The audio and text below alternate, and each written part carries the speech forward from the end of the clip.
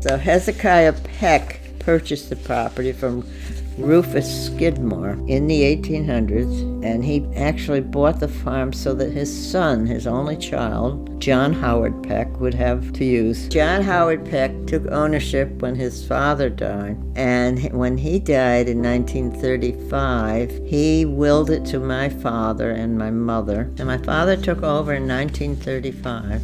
The farm, before my parents took over, produced apples and tobacco. Uncle Howard introduced dairy cows to the farm, and the cows were originally housed under what later became the hay barn, where he had 21 milking cows. John had to raise the hay barn by several feet to make room for the animals, which were housed in the lower level. He moved the milk room from the tobacco barn, from in front of the tobacco barn to the front of the new dairy barn. The original silo for the corn that they chopped up was a wood structure connected to the old barn. It was built in the 1800s and housed the corn that was produced on the hill behind the barn, which is now open space owned by the town of Brookfield. Current silo is made from concrete and was built in the 50s. The barn closer to the house, both horses and carriages were housed in the barn. The room at the back of the barn was called the bull room. The horse barn was originally built by John Howard Peck, and he had his own electrical plant set up in the barn where he would use a gas engine to generate electricity. My father farmed here until about late 70s,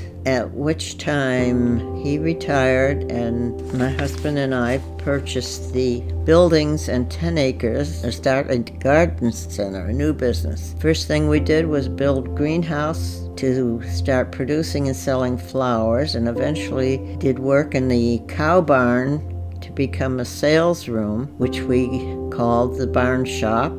Added additional greenhouses, a lath house, grew perennials, shrubs, annuals, field-grown mums, pumpkins, Christmas trees. In '08, the economy got a little sour, and we gave up the business. My son and I were running it. Lo and behold, along came the Fancher boys, and here we are, Shakespeare's Garden Center.